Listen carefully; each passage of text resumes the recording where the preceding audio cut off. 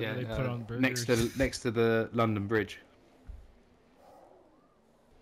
Yeah. Was it falling down or whatever they say? No. I No, remember no. I was falling They've down sorted it out since flight of Brexit. They've stairs at sorted it out. this party I was at. Right, it was wild. I was drinking a little bit of wonky juice, is what the frat when I was in college used to call it, and yeah,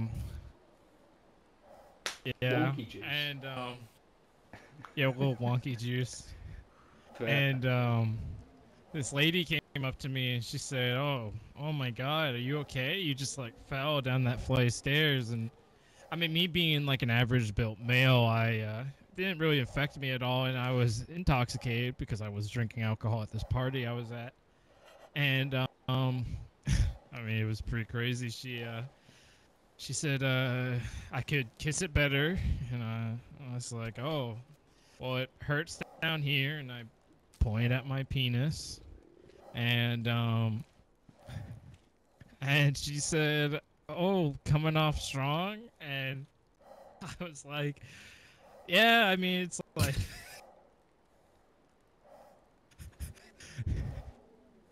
Yeah, I'm coming off strong, all right.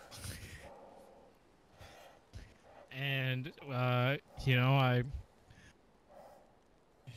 invite her upstairs, Wow.